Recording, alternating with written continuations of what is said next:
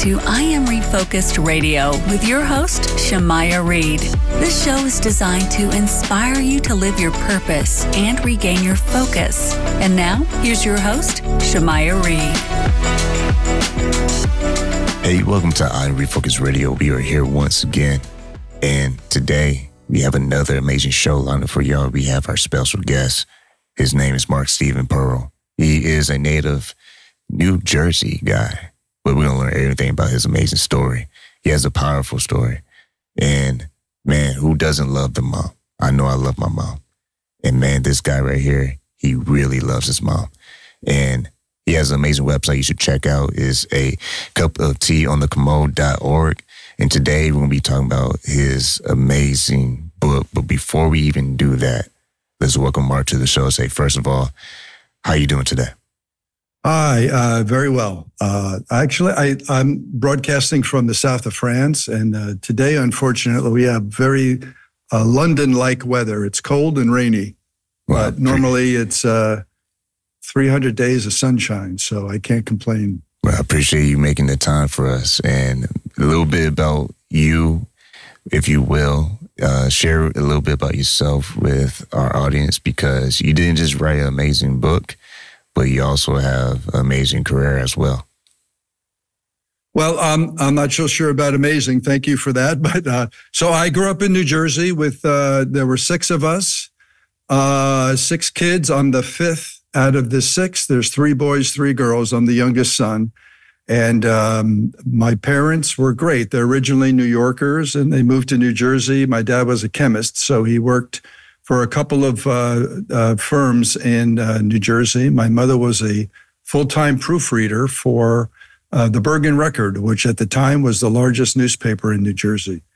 And so we had a great upbringing in Ridgewood, New Jersey, which is, I guess, considered a suburb of New York City. It's about 20 miles outside New York City. And depending on traffic, you can get there anywhere within a half hour or 20 hours.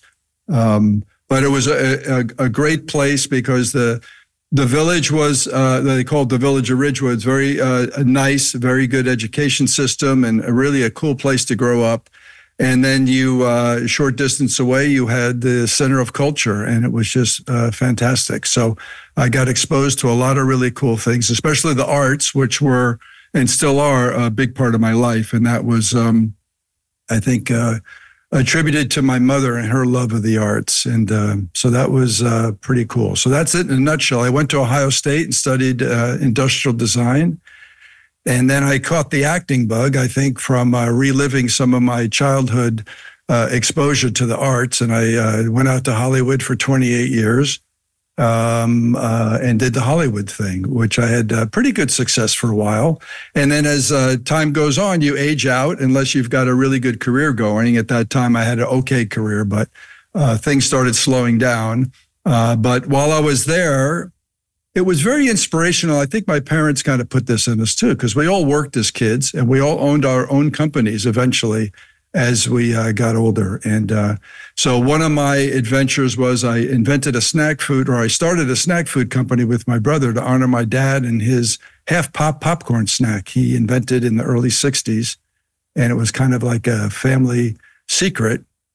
And to honor him and his memory, because he passed before we were actually in the stores, we created this product, which we called the Grandpa Po's Originals, and it became a national brand for a while. It was the snack of the day on Rachel Ray, and it was really good fun, a lot of work. I built a nice factory out in LA, and it was an organic snack, and we were riding that new wave. And then the subject of the book is in 2012, we got a call from my brother who said my mother just shut down. She was living in the house we all grew up in Ridgewood, and she seemed to be somewhat depressed and wanted to check out. So we all flew in, and we were pretty much on death watch because her doctor cut off all meds and food, and hospice was called. And usually when hospice is called, the end is not such a happy one. So that was a big deal. So that's how the book opens, with that call. And so I changed my life because I was At that time, I was 55 and I was a carefree bachelor living in LA, having a good time. No steady girlfriend, no children, never was married. And my only obligations really was to my business. And so this call kind of changed everything. And I flew back home and stayed with her for several weeks. And then she snapped out of it, which was great. But I realized that she really wanted and needed, I think, love to be in that house again. That we had some people that moved in that were overseeing the household duties and things and cooking and stuff for my mom. She could still walk and do things. But after this episode, she was bedridden. And that was pretty much it. But once she snapped out of it, then I started thinking, okay, I need to do something because my mother deserves better. And that's what the book's about. We're talking to our guest today, Mark Steven Porro, and his book, A Cup of Tea on the Commode. Talk about the call, because when you started to rush to back to New Jersey and find yourself by your mom's bedside, caring for your mother, what was going through your mind? Were you just saying, boom, gotta get up and go? How were you reacting to that call? Oh, yeah, definitely. I grew up in a very nurturing family, and family was number one. So 14 years earlier, I got a similar call about my dad. And my brother, the same brother had to make those calls, which are not easy. And he said, Dad has 30 days. And I flew in the next day. It's just what I do anyway. And with my mom, we didn't know how long it was going to be. And so there's no question. You get on a plane and you go. And then once I got there, she was in I called it a semi-comatose state. So she didn't open her eyes. Once in a while, she did open her eyes and looked at the corner of the room, which was very interesting. And I have a chapter about that. But she didn't talk, and she didn't really acknowledge any of us, other than she was very responsive to touch, which was nice. And so one of us slept in the bed with her just to be close, just in case she needed something. And my younger sister and I hung out with hospice. Hospice was there all the time. They were great. And but we wanted to care for our mother as much as possible. So we were really good students. We learned whatever we could to learn how to change the diapers. And an adult, everything's a little bit different. Changing the bed while a helpless patient is lying in bed. Certain techniques of washing and how to care for a fragile older person. At this time, my mother was 89. She just turned 89. And so it was good to do that. And I think my mom sensed that we were there. And then when she snapped out of it, whenever hospice was there less and less, my sister and I took over. And then when my younger sister went back to Michigan to her family, I stayed on for a number of more weeks and took over. And it was great because a little awkward, I think, because it's very rare for a son to take on the caregiving duties. And at that point, I wasn't 24/7. By the end of the year, I kind of did fill that spot. And but it was a little bit of an adjustment because you're seeing your mother for the first time, at least for me, naked, and you're seeing what all those years have done to her body. And this is where I think some of my design and acting experience came in, because I assumed the role of the caregiver and got over the personal relationship as best I could and said, I've got a job to do. So I'm going to assume this role and do it as best as possible. But, she's still my mother. I will ask permission for various things. And when I did ask her if she wanted me to really move back and take over everything, she said yes. And I said, well, if I do that, two things. First of all, we will have fun. Second of all, that means I'm in charge. And her mood completely changed. And then she puckered up for a kiss. She was I called her a little bit of a kissing bandit. And I wasn't sure if that puckering up was a sign of surrender or one wishing me luck. And so I gave her a kiss and hoped for the best, because she could be a tough cookie. And with the knowledge of understanding that you became your mother's primary caregiver. And you just mentioned getting her a blessing to be the one to step up for the challenge and be with her. What was it like to have that balance between being the one in charge to oversee her care, but also maintaining respect for the dignity of your mom? I don't know. I think for me, it was pretty easy because she is at that point pretty much a child and completely dependent on whoever was in the room caring for her. And she seemed to be quite content with whoever, because unlike my dad wanted to maintain his dignity until the end and rarely asked for help. We knew when he needed it and we would jump in. But with my mom, she was like, she was almost like the queen. Go ahead, take care of it. You're now my servant. So that was a little interesting. And sometimes she took it a little too far. But usually she had a good sense of humor. My dad did as well. And I luckily inherited some of those genes. So humor played a major role in it. But I think with that role, even if it's not your mother, maintaining that respect for that person and if not maintaining their dignity, restoring their dignity, because at that point, I think my mother lost some of her dignity. So I did some things to boost her spirits. One of the first things I did is I bought her a new wardrobe because these old day dresses and were tattered and they looked like old person's clothes. And I didn't want my mom looking like that. I wanted her to look her best and feel her best. And then that was an awkward thing for a middle-aged man going out looking for senior citizens' clothing and stuff. That was kind of fun. But then I also created a thing called Day of Beauty. And my mother worked full-time and had 6 kids, but she treated herself once a week to the beauty parlor where she got a shampoo and set and had her nails done. She had gorgeous nails. She was a nail model in her late 20s, early 20s, or late teens, early 20s. So she had gorgeous nails. So she always took care of those, which were a miracle, raising 6 kids. So I wanted to recreate that for her at home because I don't know the last time she went to the beauty parlor or was ever really cared for, treated like a beautiful woman.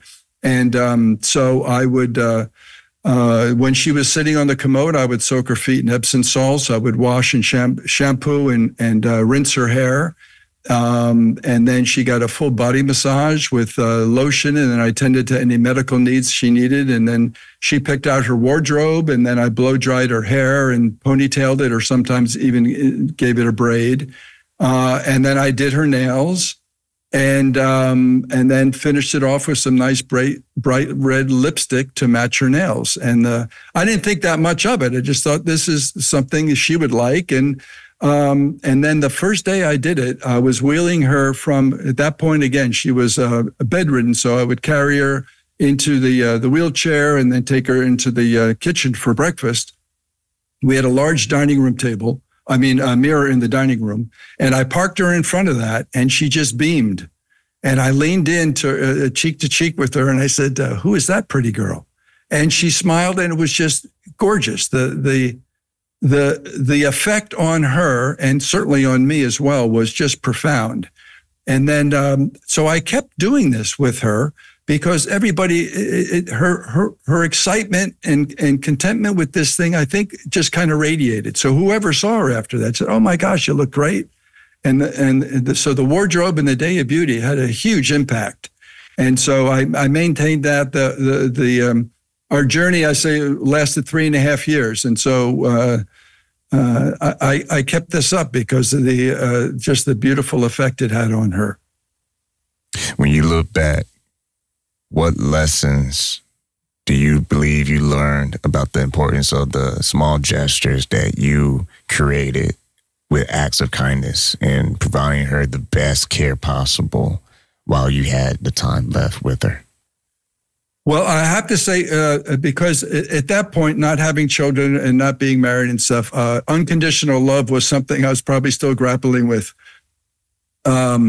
So I definitely learned unconditional love because it was my MO at that time was I would do things, I would jump in with full gusto and then get bored or accomplish what I wanted to accomplish and then move on to the next thing. Well, with my mother, I was not moving on until she wanted to move on. So I had to learn no matter what the mental, physical, or emotional stress you're going through, it's the job that I took on. And so I not only had to make sure mom trusted me, but I had 5 siblings that I had to deal with that allowed me to take this on. So I didn't want to disappoint anybody. So definitely unconditional love was something I learned, and patience.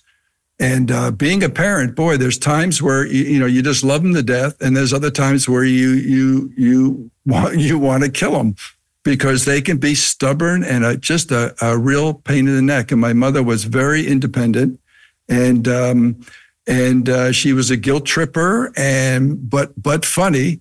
So I had to deal with all that stuff, and there was times where it wasn't a perfect thing. I blew my top occasionally, but you get over it. And luckily she was very forgiving.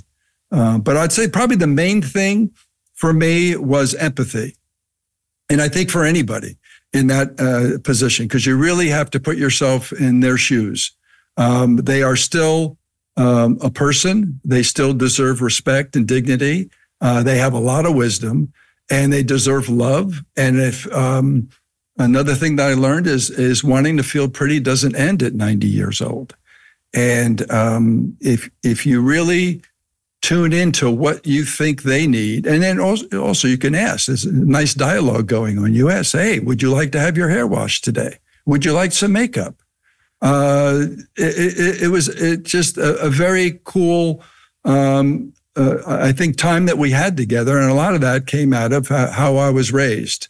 And so it didn't seem to be that big of a deal. I mean, it ended up being a lovely experience, certainly for me. And then when I shared my story early on with other friends who were going through this, because especially as baby boomers, we're all dealing with this.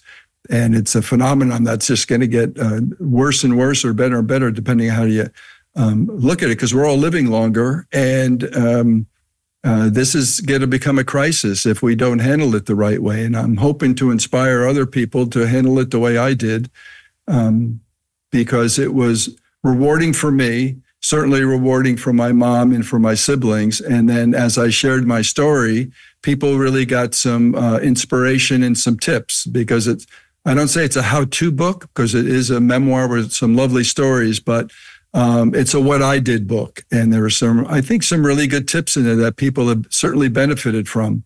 When I see my mom and the look on her face, even in those very frustrating days, when you see her smile or pucker up for a kiss or give me a witty comeback to something I said, that's all the, I think, payback or joy you needed to know that you're doing the right thing. And so it was, I think, it might have been more rewarding for me than it was for my mom. We're talking to Mark Steven Porro and about his mom in the book that he wrote in honor of her.